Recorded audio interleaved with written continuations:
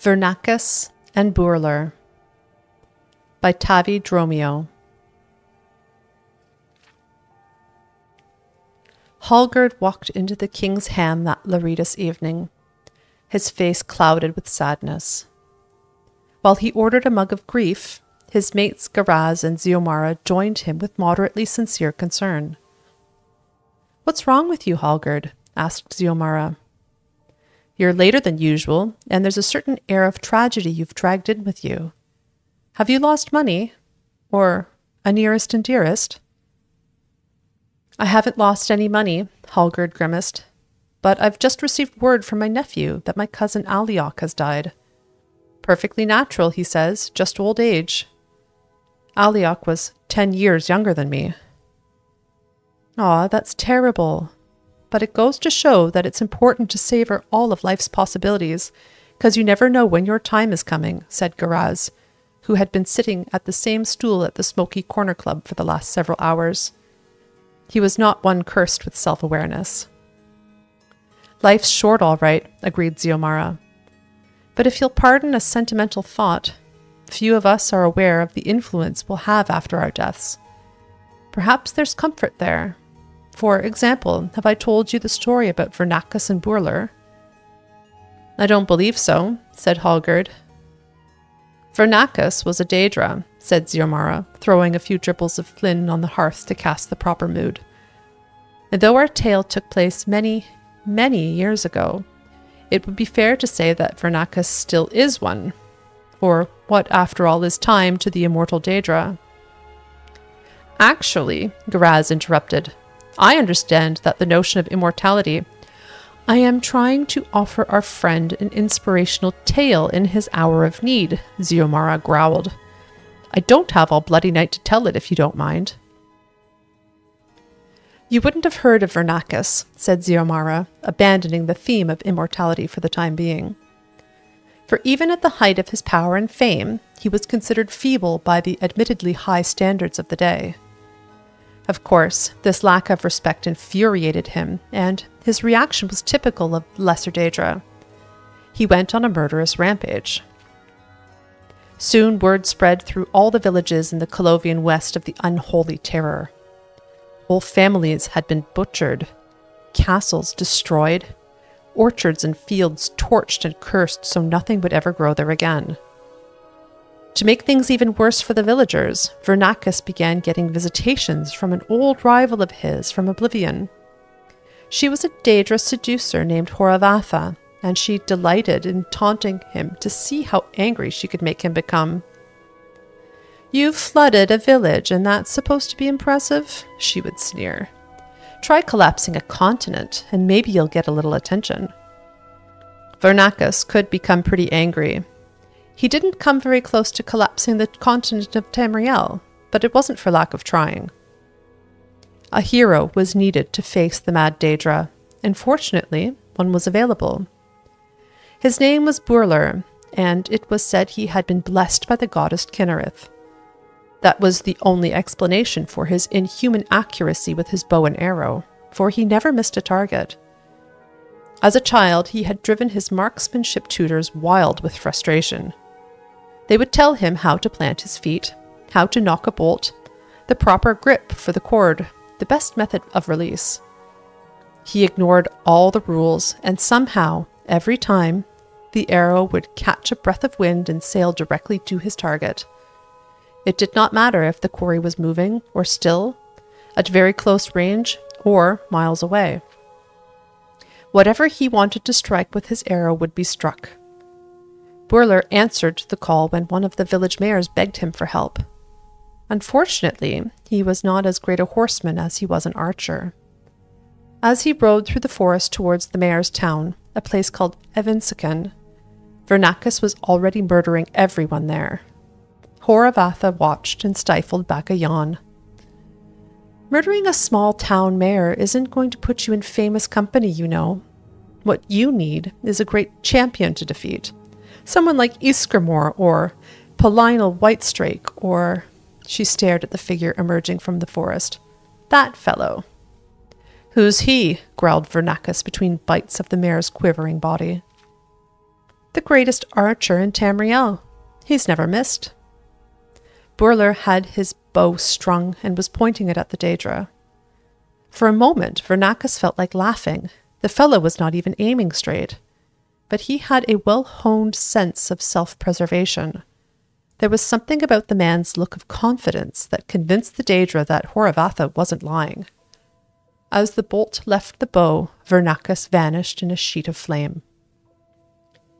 The arrow impaled a tree. Bourlor stood and stared. He had missed a target. In oblivion, Vernaccus raged. Fleeing before a mortal man like that, not even the basest scamp would have been so craven. He had exposed himself for the weak, cowardly creature he was. As he considered what steps to take to salvage the situation, he found himself face to knee with the most fearsome of the Daedra princes, Molag Bal. "I never thought anything much of you, Vernaccus," the giant boomed. "But you have more than proven your worth. You have shown the creatures of Mundus that the Daedra are more powerful than the blessings of the gods." The other denizens of Oblivion quickly agreed, as they always did, with the view of Molag Bal. The Daedra are, after all, always very sensitive about their various defeats at the hands of mortal champions. Vernaccus was proclaimed the elusive beast, the unpursuable one, he who cannot be touched, the bane of Kinnereth. Shrines devoted to him began to be built in remote corners of Morrowind and Skyrim. Bourlor, meanwhile, now found flawed, was never again called to rescue a village. He was so heartbroken over his failure to strike his target that he became a hermit and never restrung his bow again. Some months later, he died, unmourned and unremembered. "Is this really the tale you thought would cheer me?" asked Hallgerd incredulously. "I've heard the King of Worms told more inspirational stories." "Wait," smiled Xiomara. "I'm not finished yet." For a year's time, Vernaccus was content to watch his legend grow and his fledgling worship spread from his home in Oblivion. He was, in addition to being cowardly and inclined towards murderous rages, also a very lazy creature. His worshippers told tales of their master avoiding the bolts of 1,000 archers, of moving through oceans without getting wet, and other feats of avoidance that he would rather not have to demonstrate in person. The real story of his ignominious retreat from Bourlor was thankfully forgotten.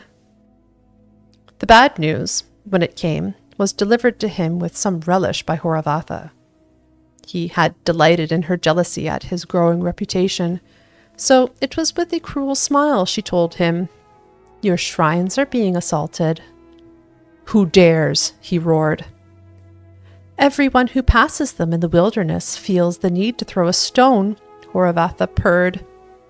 "You can hardly blame them. After all, they represent he who cannot be touched. How could anyone be expected to resist such a target?" Vernaccus peered through the veil into the world of Mundus and saw that it was true. One of his shrines in Colovian West Country was surrounded by a large platoon of mercenary soldiers, who delighted in pelting it with rocks. His worshippers huddled inside, praying for a miracle. In an instant, he appeared before the mercenaries, and his rage was terrifying to behold. They fled into the woods before he even had a chance to murder one of them. His worshippers threw open the wooden door to the shrine and dropped to their knees in joy and fear. His anger melted. Then a stone struck him. Then another. He turned to face his assailants, but the air was suddenly filled with rocks. Vernaccus could not see them, but he heard mercenaries in the woods laugh. "It's not even trying to move out of the way." "It's impossible not to hit him," guffawed another. With a roar of humiliation, the Daedra bounded into the shrine, chased by the onslaught. One of the stones knocked the door closed behind him, striking him in the back. His face broke, anger and embarrassment disappearing, replaced by pain. He turned, shaking, to his worshippers who huddled in the shadows of the shrine, their faith shattered. "Where did you get the wood to build this shrine?" Vernaccus groaned. "Mostly from a copse of trees near the village of Evansican," his high priest shrugged. Vernaccus nodded. He dropped forward, revealing the deep wound in his back. A rusted arrowhead buried in a whorl in the wood of the door had jolted loose in the assault and impaled him. The Daedra vanished in a whirlwind of dust. The shrines were abandoned shortly thereafter, though Vernaccus did have a brief resurgence as the patron spirit of limitations and impotence before fading from memory altogether.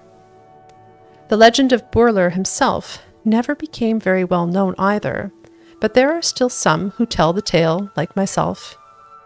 And we have the advantage of knowing what the great archer himself didn't know on his deathbed. His final arrow found its target, after all.